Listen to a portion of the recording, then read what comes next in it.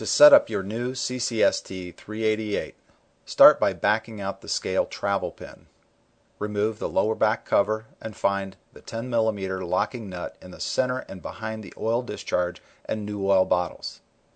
Use a 10mm wrench to unlock the nut and then back the 10mm bolt out about 7 to 8 full turns.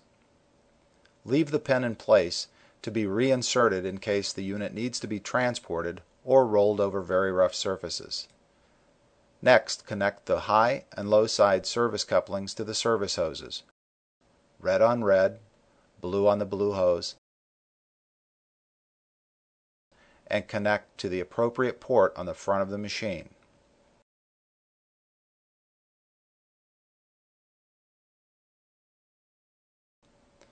The vacuum pump oil level can be checked by arrowing to assisted procedure, then vacuum. The taps can be closed during this test. Press start and observe the vacuum pump oil level. It should be at or just above the oil level line. Our next step of setup is to fill the internal bottle with R134A.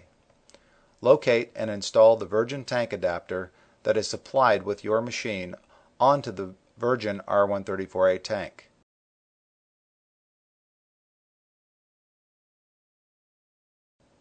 Connect the high side coupler to the adapter.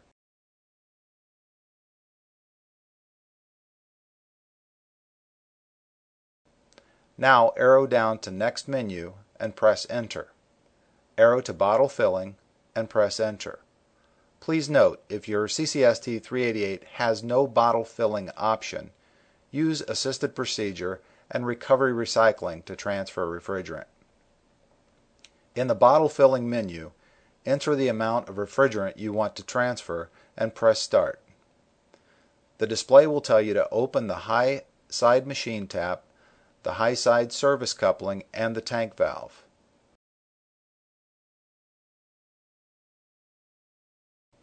Invert the tank if access to liquid is tank inverted, and press Start.